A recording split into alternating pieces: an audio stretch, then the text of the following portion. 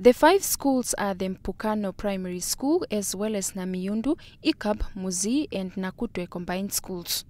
Zambezi Acting Education Director Robert Mabuku explains that although the schools did not yet open for the second term, about 155 grade 9 and 10 learners were relocated to other schools in the area.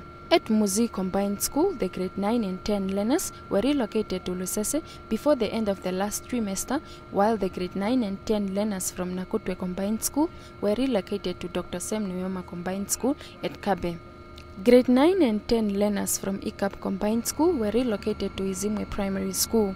About 2,531 learners from grade 0 to 8 are still not at school. Therefore, we as a regional office decided to put in place some measures in order to compensate for that loss of teaching and learning time. And that means once the schools can resume, we urge them to put in place a timetable for teaching sometimes in the afternoons as well as during the weekends.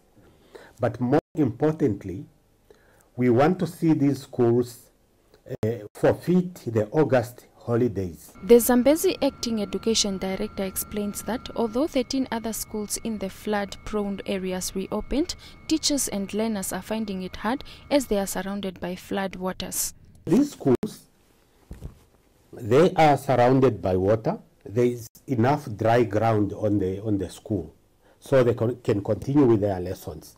However, they need support. They need support in form of mosquito nets, insect repellents, water purification tablets, and in some cases the learners need tents in order for them to camp at the school so that they can avoid traveling through the water up and down from the villages and to the schools and back. Affected residents are also in need of mosquito nets, insect repellent, water purification tablets, and other humanitarian assistance such as ablution facilities.